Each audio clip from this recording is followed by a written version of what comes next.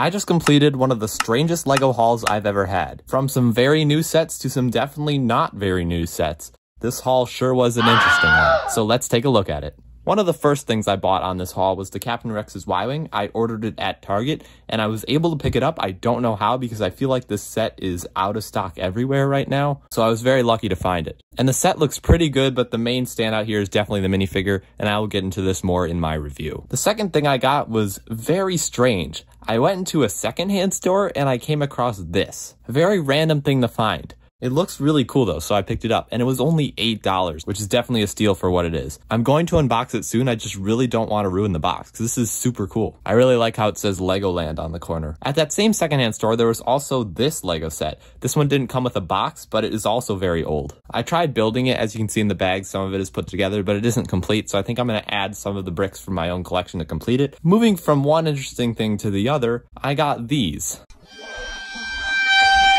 I found these at a rummage sale for $20, and I think I got a good deal on them. They are a bunch of basketball players, and I don't know much about them. I think they might be the newer versions, because I have some of the older ones, and they just seem a little bit more detailed than that. But the only player I really recognize here is Kobe Bryant. Well, one of the main reasons I bought the set was because there was a Milwaukee Bucks player in the bag, and I live in Wisconsin, so I thought that was pretty cool. The final things I bought were a bunch of new sets. I bought these all at Target, and I got some really good deals on them. First thing I bought was this Lego Clone and Droid Battle Pack. I got it for $5 off, which I thought was a really good deal, so I just bought that. I also bought the Obi-Wan Starfighter for a deal. That one was like $7 off, and I don't have that yet, so I just definitely wanted to pick that up. The final Star Wars set I bought was this Grogu's Escape set, and let's be honest, I really just bought this set for the lamp. And the final thing I bought on the whole haul was this Fast and Furious car set. This one, if you have been following the channel for a while, you will know why I bought it. If you comment down below why I did, I will give you a shout out in the next video. So see if you can find a hint in one of my older videos to why I bought this.